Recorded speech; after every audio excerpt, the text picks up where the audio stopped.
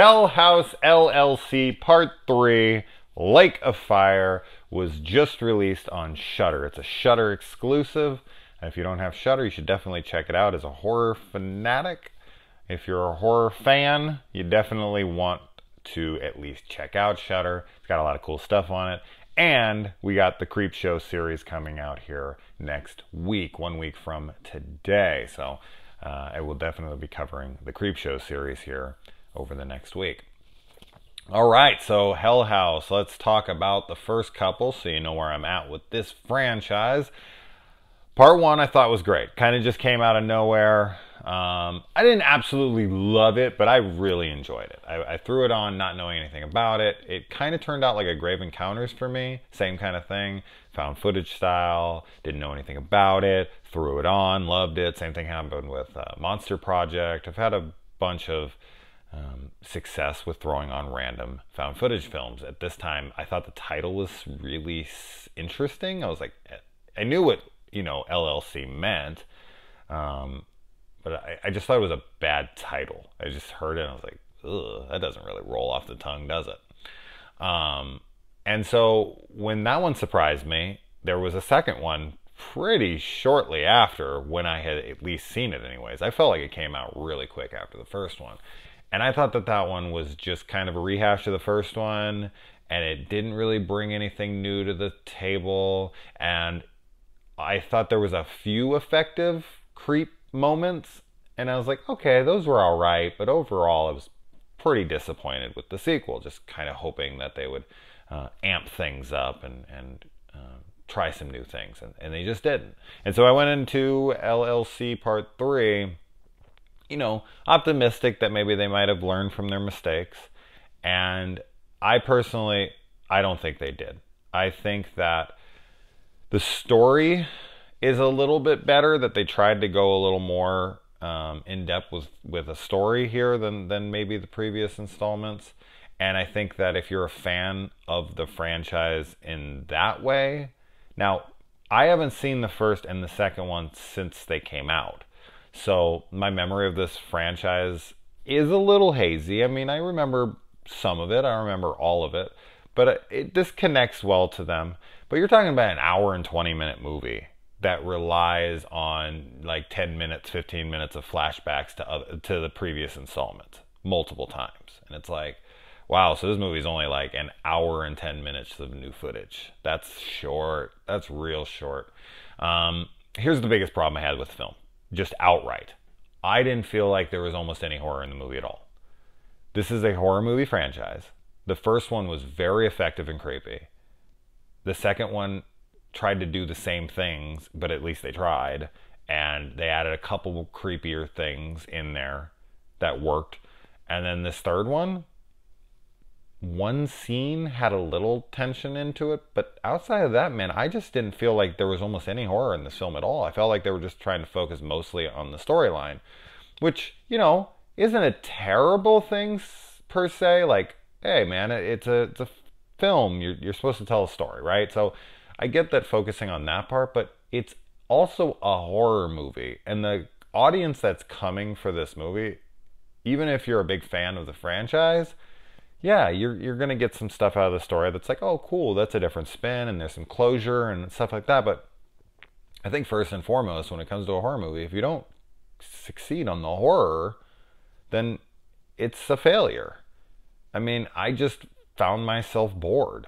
I like the characters fine. I mean, the lead girl's very attractive and a good actress, and there's some new characters that are fun. I thought the gay guy, I don't know what else to call him, that works the cameras, I thought he had some funny lines.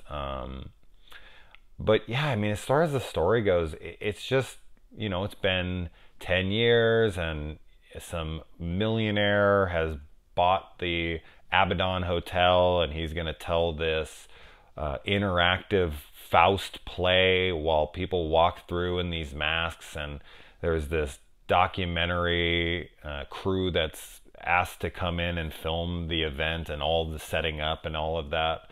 Not really honestly sure why they even need to be there, but we have to have the found footage, so there you go, that's in there. And there's a lot of like new footage from the old films, so they kind of like incorporate new scenes that we'd never seen before from the other stuff that ties storylines together. So as I said, I think from a storyline perspective, I think they did a pretty good job. And I will say this, you know, of some of the friends that I have that were big fans of the first two, Paul Shunk, I'll give him a big shout out because he's a huge fan of this franchise. He fucking loved this one, and he was raving about how it perfectly closed it out. So have hope if you are like a huge fan of 1 and 2. I think there is good hope that you might really like this one. And then, you know, there was other people who were like, yeah, I really liked it. And then I had a couple other buddies that were middle of the road. They were kind of like, yeah, you know, it was all right. I liked it better than 2. My buddy David said that. And then my buddy Daniel, who I'm like most in line with of any of my friends online, he was like, he couldn't finish it. He shut it off an hour in, and his biggest complaint was, why make a horror movie with 0 horror in it? And I was like, I understand that complaint, man. I felt that way exactly. I was just waiting because here you go. And I'm surprised he actually shut it off at that hour point because he had 20 minutes left, and that's that third act. And you would think the third act's going to just pack on the scares. But maybe he read my comment and was like, oh shit, man, if there's not going to be anything. I'd be curious on if I was actually influential on his decision to axe it, but he didn't miss much. I mean, if he was a big fan of the franchise and he wanted to see how the story ended and how it all wrapped up and how it all tied in and all that, then yeah, he would have finished it, and it probably would have had some significance there for the closure and all that stuff. So if you're a fan of that of the storyline of this, then you would stick it out. But he was there just purely for the fun of it, to have, you know, to watch a scary movie, to get creeped out, this and that, and it just wasn't happening. So if you're going into this wanting scares, if you're like just purely there as a horror fan for horror, you're not going to find much. If you're a big fan of the franchise and you just are there mostly for the story and you want to see the closure, then I think you might be, you know, satisfied. As I said, my other friends who were. So maybe, you know, obviously, like all movies, mileage may vary. But yeah, it wasn't a success for me. It's my least favorite of the 3. I shouldn't say I hated it or anything. I didn't. It just was so lackluster, and it just felt like yet again another entry in this series that just tries to do stuff from the first one and does it, you know, inferior. It's like, you already did that, and you did it so much better. So why try it again and less effectively? Like, I don't know.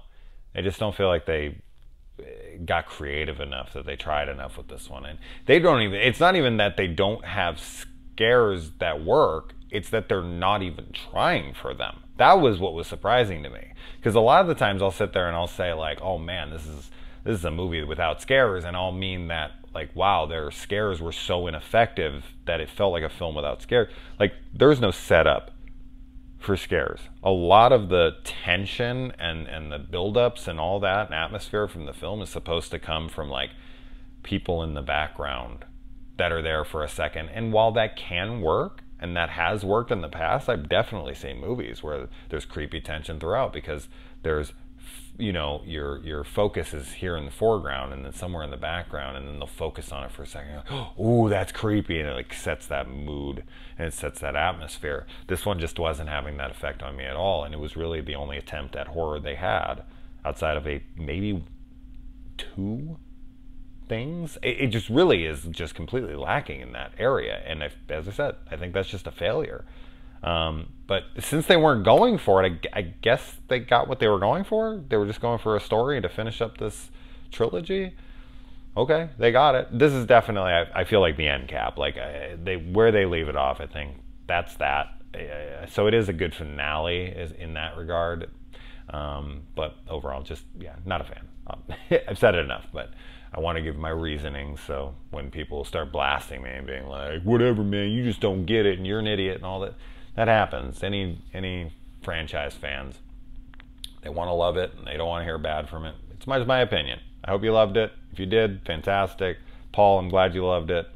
And David, I'm glad you found some more enjoyment than I did.